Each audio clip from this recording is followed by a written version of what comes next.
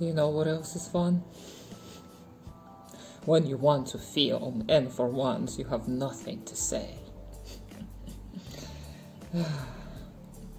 I usually can pull out ideas out of thin air. And sometimes, amazingly, I actually don't have anything of meaning to say. But I still want to film. And you know why I want to film? Because I still link my value to my productivity. Because it doesn't just disappear once you realize that you are valuable no matter what. You still judge yourself based on the capitalist propaganda that have been instilled into every single little moment that was shared with you since you were born. If you think that you were not propagated capitalist bullcrap, then I have bad news for you. Have you watched cartoons growing up? Then you were exposed to a lot of capitalist propaganda. Because cartoons perpetuate many myths that are helpful for capitalism to thrive. Things like the just world hypothesis, the myth of meritocracy, all of them you can see in all of the Disney cartoons, which I started hating pretty early.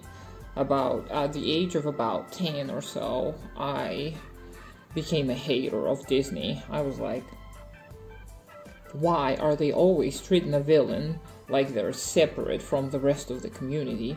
Why is the villain a villain? I needed reasons. I couldn't just take the thing that, oh, they're bad, therefore they're a villain. I was like, what's their history? Well, and obviously I'm oversimplifying here, but the cartoons are oversimplifications as well. So it's very important what we show our children. And when we feed them this garbage, what do we expect? Why do we think that at 18 a switch is turned on and they are all enlightened without our actual participation? Like, if we don't participate as a community in the upbringing of the children, then why are we surprised that the children turn out to be not the way we want them to turn out to be? Maybe because we don't even know what it is we want them to be. Maybe because we were not taught ourselves what humans are and how they are supposed to interact.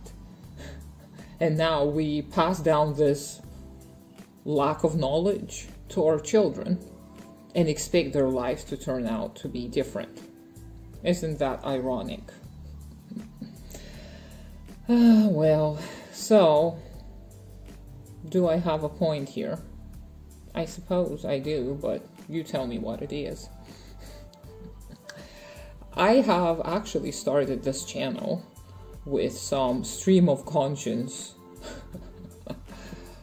with some stream of consciousness, that's it, type of content to begin with. And then obviously I had to delve into communism, because that is what is overtaken my life, communism. If you are still unaware, this is going to be my coming out video. Hello, I'm May, and I'm a Marxist-Leninist. And now, it's not a secret anymore. Okay, so here's a confession in a little stream of conscience, or consciousness, video, whatever. I hope you have a good day.